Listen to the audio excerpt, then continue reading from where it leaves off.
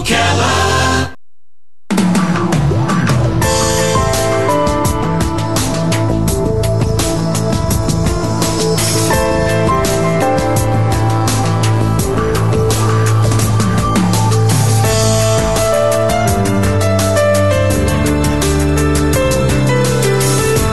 All right, 5 minutes after 9 o'clock. Thank you for tuning in. I can look through old photographs, Robin, and I can see pictures of my mom and dad, and I say, gosh, I'm older now than they were then. Mm-hmm. Do you do the same thing? Yeah, I I'm do. older now than they were then. Yeah. I'm older than my parents. Isn't it weird? Mm-hmm. Yeah. I'm not older than they became. They died in their 80s, and I'm not there yet. No. But I'm getting there. God. I'm actually enjoying this time of my life, though. I'll be honest with you. I really am. I think I'm fine with it. I think we got another quarter of a century to go. Well, that's not the reason why. I mean, you could have a day. You don't know. A tornado could hit you today. But I'm just. I know. This is a good age for me. Here. What? I could drop dead right here. I know. Me too. That could be it. I like this age. Thank you very much. Let's talk about that a little bit. We have a guest who has written a book about that, and in addition to, I think, preparing for what you might be getting into. We have a unique situation that I wonder how many people have something similar as far as finances, because we write, so we get residuals. But yeah. Scott Page is on the phone. He writes. He wrote a book. It's called does. It's Never Too Late, Getting Older, Wiser, and Worry-Free in Our Golden Years. Scott has contributed to The Big Guys, Fox Business Network, Huffington Post, The Wall Street Journal, 2020, Newsweek, The New York Times, so it's quite an honor to be able to say he's on our show. He's the president and chief executive officer of the Lifeline program. Good morning, Scott Page. Good morning, sir. Good morning, and thank you for having me. Where are you calling from? I'm calling from sunny Atlanta, Georgia. Is it sunny there right now? It was storming about an hour ago, and the sun came out, and everything's cleared up, and it looks like it's going to be a beautiful day. And did the temperatures drop right away? It actually rose a little bit. Oh, it rose. Oh, wow. Yeah, we're getting something right now. On the other side of this storm, they say we're getting cool temperatures. So, this is what happens when you get older. You talk about the weather. And it's a pleasure to be able to do so. I do have to say, though, that Scott looks like Burt Reynolds used to look when Burt Reynolds was younger. So Scott's pretty dashing. You're a good-looking guy. He is. He's dashing. You don't look old at all. If you got rid of that beard, you would look even younger. I keep that so I can display my wisdom. You know, gray hair is wisdom, and I want to look as wise as human. You know what's clever on the cover is the the time. What do you call that guy? The Grim Reaper. The Grim Reaper. Yeah. Thank you. It's Shadow. The Shadow of the Grim Reaper. That's pretty cool. So tell me about yourself. Why did you write this book? What does it mean? It's never too late. Well, I think it's exactly that. You know, it's never too late to plan for your golden years and to make arrangements to make your end-of-life issues and for yourself and your family a much easier, I don't want to say enjoyable experience because it's not that, but a much easier experience for everyone. And the book, you know, was really written, it was a 7-year labor of love, and it started in one direction, and where it ended up was really not providing investment advice for retirement. It's providing more holistic and spiritual and advice that's basic in its nature, but can really make a difference when it comes to matters such as facing our own mortality. I think Benjamin Franklin put it best. You know, the only guarantee in life is death and taxes. We are all going to die. None of us are superhuman. It's just when is the question. And the sooner we can wrap our head around that concept and plan for it, it can become a much easier transition for yourself and your family. Do you know what's another sobering reality? When you go into an assisted living facility and you see people who are basically not alive anymore. They're like zombies. Yes. If I live to be 98 and from 88 to 98, that's me, I'd rather die at 88. You know what I mean? Yeah, and I think we'd all like to be like that. You know, quality of life is critical. You know, yeah. I take quality over quantity any day. And understanding what you want your wishes to be in your later years is critical, and that's all part of pre-planning. You know, I touch on some of that in the book as well, and how to engage in the discussion with your parents, with yourself, with your loved ones, and start actually interviewing and bringing up conversations about what would you like your funeral to be. You're closing your eyes and visualizing. Okay, oh my gosh. when I go away, what do I want to be remembered? What do you want? What do you want at your funeral? I want a huge Dancing celebration. You think you're gonna see? I always wonder, will I see this? I mean, what is? I don't even know what to believe about religion. I mean, am I going to see this? Because if not, I don't care what you do. We don't know, but the funeral is for your loved ones, and your loved ones want to remember you, and the last thing you want is letting them guess or be emotionally pressured or financially pressured into doing something that you don't really want. And I lost 2 brothers in a 6-month period, and one we knew was going to pass away. And I started engaging in a discussion early with him, and his name was Tracy, and I write a little bit about the book. And I was like, Tracy, what do you want your funeral to be like? And my mother overheard it. Of course, she's like, we don't want to talk about that. We're not going to talk about that. No, I'm sure she didn't. No, that's her son. No. And we have to. And we started engaging in the discussion, and he decided that, and on his own free will and through discussion, he did not want a traditional funeral and a wake. He wanted, I'm from Baltimore, Maryland, and he wanted a bull roast and a crab feast. And that's the way to do it. Yes. Yeah, we had 150 people. What was the first word? Bull? A bull roast. It's where you roast a whole bull? You dig a pit and you. My God!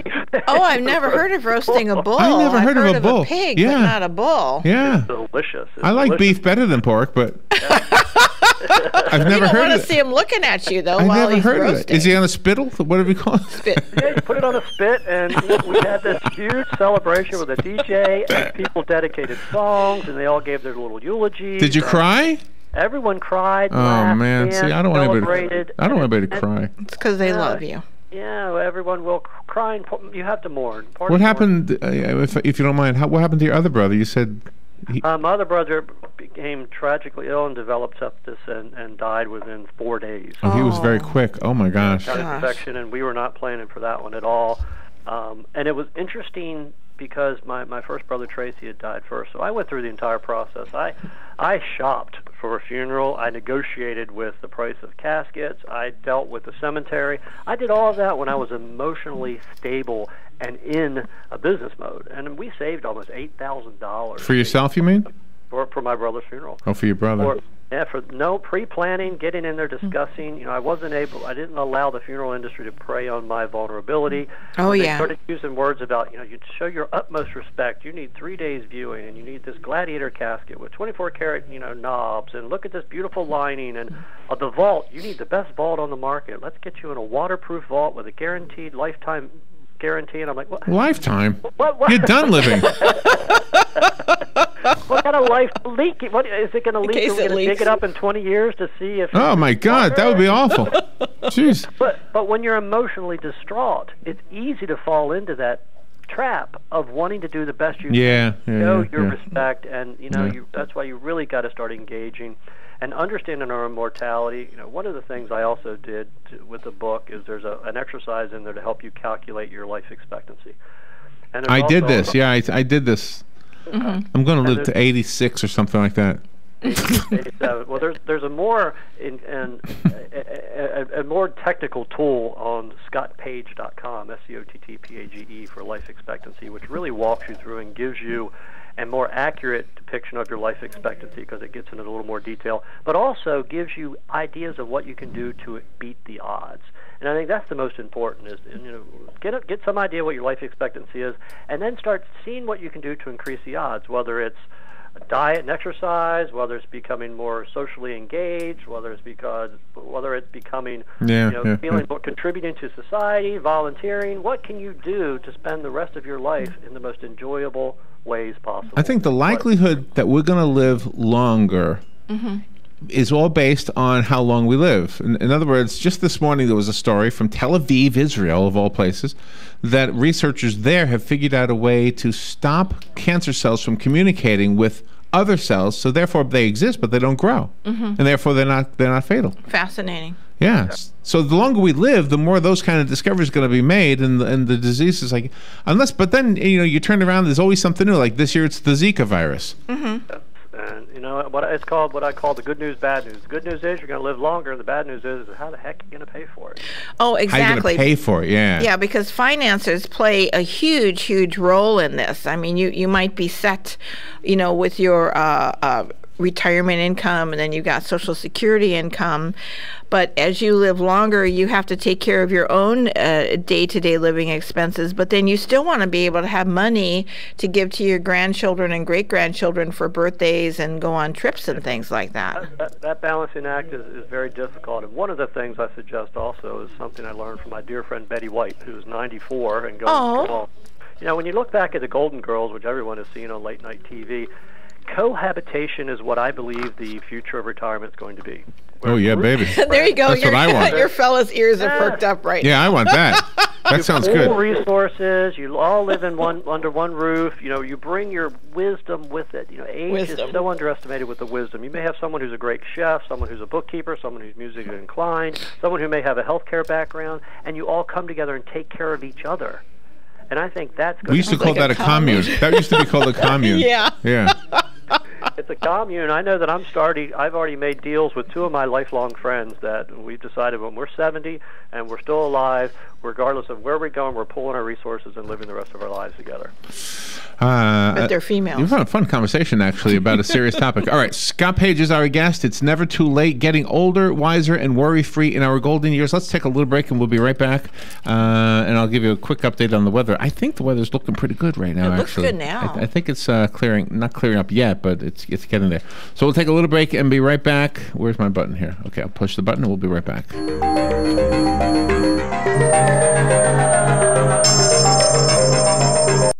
Hey, Matt, I know Sunrise Automotive does auto stuff, but I need some tires for my truck. Can you recommend someone? Yes, I can. We do that. No, I mean I need them installed and balanced and all that. Yep, we do that. Well, my son needed his windows tinted. Yep, we do that. I need too. my seat replaced. Yep, we do that too. I need a new roof line, a new spoiler, and a new truck. Yep, we can even do that too. Okay, I get it. I suppose you can also do a radio show too. Well, as a matter of fact, join me, Matt Gibbs from Sunrise Automotive, every Tuesday at 10 for auto repair with personal care right here on The Source.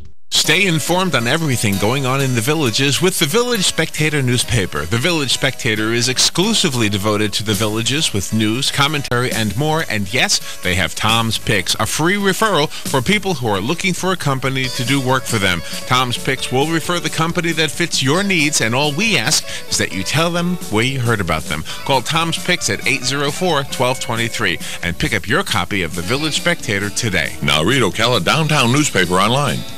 Come out to the 3rd Annual Habitat Strawberry Festival on March 5th, 2016 at the McPherson Government Complex. The goal of this festival is not only to have vendors, food, a car show, a kids zone, live entertainment featuring the Dane Myers Band, a beauty pageant, and all things strawberry, but also raise funds to build a habitat home for a family in our community. The Habitat for Humanity Strawberry Festival is open 9 to 5 on Saturday, March 5th, with breakfast served at 7:30. Free parking, free admission. Yeah, I'm that drip coming down from the corner of the room. But where did I come from? I'll never tell. Bone Dry Roofing can and will fix it right the first time using quality materials and will deal honestly and fairly with you, period. You can find Bone Dry Roofing on their website, bonedryroofingllc.com, and Facebook at Bone Dry Roofing LLC. Do it right before your roof needs a tarp to keep the elements out. Bone Dry Roofing stands behind their work to help make your home safe and secure, plus they have financing available. Remember, if you're not bone dry, then you're all wet. Cookies, cookies, cookies, cookies. We go cookie eating cookies. When you want something special and fun for any occasion, get cookies. King Cookie in the Paddock Mall in Ocala will make a delicious, fun-filled delight just for you. So next time you're in the mall, stop by King Cookie or call 352-237-2557. KingCookieOcala.com. Customized cookies, cakes, and more. King Cookie. Eating cookies. We're so happy eating cookies. Cookies! 18 minutes after 9 o'clock. Thank you for tuning in this Wednesday morning. Quick look at the weather forecast, not the forecast necessarily, but the weather happening right now. The National Weather Service still has a tornado watch in effect, although conditions look a lot better right now. But this tornado watch is in effect for Marion County until 10 a.m., which is just about 40 minutes away. So it looks like we're just about out of the woods with this one, which is good news. And then on the other side of this, looks like some cool temperatures moving in. So just to give you a little bit of a forecast. Scott Page is on the phone up in Atlanta, where he already had the weather. I guess it's on an angle, huh? They get it first. They get it first. Yeah. Scott is the author of the book we're talking about. It's Never Too Late: Getting Older, Wiser, and Worry-Free in Our golden years. And when we left off, Scott, we were basically on the money part of this. So, finances are, again, is something that you have to plan for. And I touch a little bit about Social Security. When's the best time to take Social Security? And just for some of your listeners who probably are aware of this, but it starts at 62, and each year you delay between years 62 and 66, your benefit increases 7%. And if you can wait between 67 and 70, the benefits increase 8%. So there's some strategies on filing for Social Security, whether you file jointly or file singly. And what I found to be extremely helpful, and I know this is going to be hard to hear, but the government website, socialsecurity.com, is extremely helpful and user-friendly and full of information that's easy to understand. Oh, that's good. You got some sirens in the background there, sounds like. I'm right next to DeKalb Piedmont Hospital, so I get the ambulance. Oh, okay. That's another issue when people have to go to the hospital because they have to weigh the balance about what Medicare pays and then what their private insurance pays. And and that is true, and it is a balance. And I'm hopefully the country's going to figure out the health care issue coming up very soon, and provide health care for everyone in the country. And no one should have to think about finances versus health care. And unfortunately, this country is riddled with problems with the health care delivery system, and it is something that you have to consider. If you're going to the emergency room, can you get a doctor? You need a referral. All of those things are very difficult to navigate, which is really helpful to have someone in your life that can be your advocate. Whether it's grandchildren, a son, a daughter, a cousin, a nephew, a friend, someone help you navigate through the healthcare system is critical. Does the book help us do that? Does it help us sort through the confusing parts of all of this?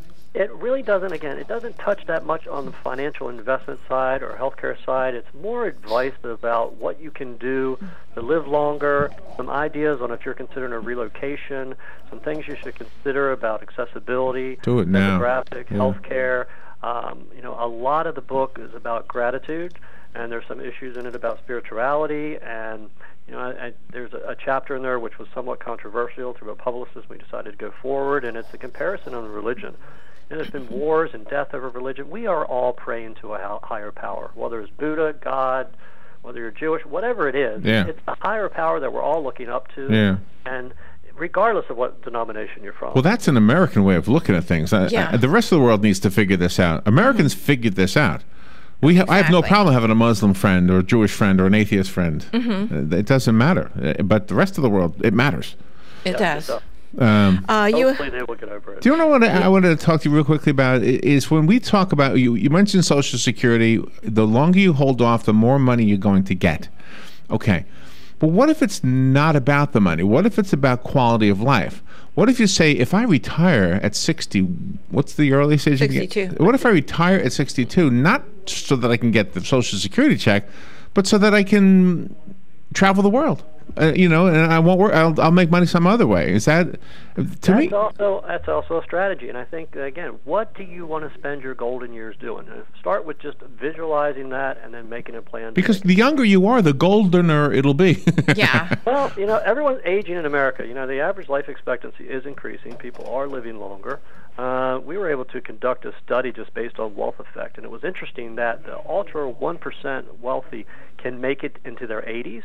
And after the 80s, it's all about your chromosomes and genetics that's going to carry you into your 90s and 100. The wealth effect really wears off once you get to that age. And with traveling and whatever you're healthy, go out and do it. Because, you don't want to have a regret. It's one of the things we talk about, too, is let's not have any regrets in life. Let's live today like it could be your last day. It's a gift. Enjoy it. Make sure you plan for it. If you decide you want to travel the country, then maybe pulling Social Security is a good thing to do earlier. Encore careers. We're seeing a lot of seniors that are using their lifelong experiences and creating revenue streams from them. Whether it's someone who likes to cross-stitch and goes and gets a booth at the local flea market on the weekend, someone who likes to grow orchids or bake. I don't know if you've seen the movie The Intern with Robert De Niro recently. No. But I found it very refreshing that you've got an elderly senior citizen who's worked 40 years of his life and now coming back into the workforce. And we're seeing also companies that are now searching for interns who are retired executives. Really? So let me ask you about the. I know you're not all about the money, but if you did decide to retire at 62, and then you change your mind at 64, what happens? I mean, you would suspend. You would just suspend. There's a thing called file and suspend with Social Security, where you would just suspend your benefits until you decided to take them again. And while they were suspended, they would continue to grow. They would continue to do that increase, whether it be a 7% increase or 8% increase.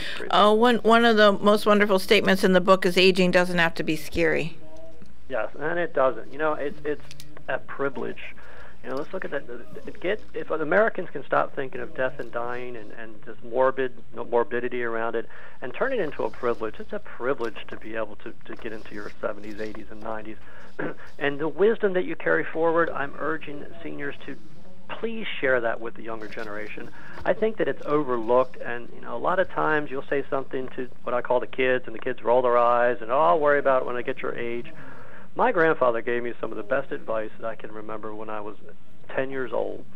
And he had retired, and I was helping him service gumball machines. He had gumball machines all over. Oh, that was what fun! That it was fun, and my teeth rotted, and I've had crowns since then. At any rate, I would on Saturday and Sunday mornings, he'd pick me up, and I'd go around, and we'd collect pennies and nickels. And I said, Paul, why are you still working? You're supposed to be retired. And he said, son, you've got to continue to take care of yourself. And he goes, and you know, you've got to always have money. And I said, well, how did you make money? And he said, well, I'll give you some advice. If you can buy it for a nickel and sell it for a dime, you're making money. And I took that with me and carried it through my entire professional career.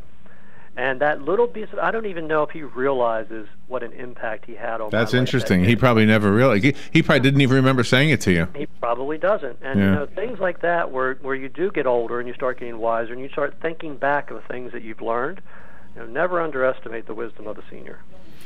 I have a copy of the book that Scott wrote. It's called It's Never Too Late, Getting Older, Wiser, and Worry-Free in Our Golden Years. If you would like the copy that Scott sent to us, call us right now, 622-9622, and we'll put it on it'll be here waiting for you in the shelf, wherever Robin puts the books. They're protected. Scott, do you have a website that we can go to? I do. It's scottpage.com. That's SCOTTPAGE.com. And there's some great resources and tools, things to help you get organized, things to help you consider encore careers, things that can help you declutter your mind. Touch real quickly before we run. We have about 2.5 minutes left. Touch on the document part of this, the wills, what do you call the living will, all that stuff. Is that living will? Yes, and these are critical elements that you can find online. You can write one yourself. These are really helping your loved ones and helping you make final decisions as you can. If something happens, you become incapacitated. There's something called a durable medical power of attorney. That you are giving someone the right to make a decision for you. I think all of us, if we sit around and talk, nobody wants to be plugged into a machine in a vegetated state for years and days and months and however long. You know, something as simple as a durable medical power of attorney you can dictate. If I can no longer eat and take care of myself and 2 doctors have decided that I'm brain dead, unplug me. Immediately unplug me. And that's all done through a durable medical power of attorney. A simple will can be something as simple as you can download online and write out your last will and wishes. Because the last thing you want to happen is your family to get into a fist fight over that tarnished silver collection. That happens. People are such takers. Do you have children? Scott, do you have children? No, I do not. I have dogs. You have dogs. Well, you don't need to write. Are you going to write your memoir, or have you written a memoir? I have not yet. Well, that's a very important point, too, because you have animals. If something happened to you tomorrow, who would take care of the animals? You don't want to see them go to the pound and get euthanized. Exactly. Everything, you know, I have everything documented, and I even gave final instructions to my best friend to be sure to Photoshop the photograph they're going to use at my wake so that I remember. So you look good. So you look good. Use the cover of the book. Just use the book. Yeah, that's right. It's never too late. It's never too late. It's never too late. That's what it should say on your headstone. It's never too late. I think that's a great idea. Scott, you're a fun interview. Thank you so much for being on the air with us. Some good advice, some sound advice, and it is not all about the money. It is about living and enjoying life and I guess being grateful that we have you in life. Be grateful, yes. Scott, thank you for being on the air with us, and you're definitely welcome back anytime. Absolutely. Thank you very much for having me. That was fun. All right, we will take a little break. Squid McFinnigan calling in from Ireland. I hope. The phones didn't work last time. Let's hope they work today. We'll be right back.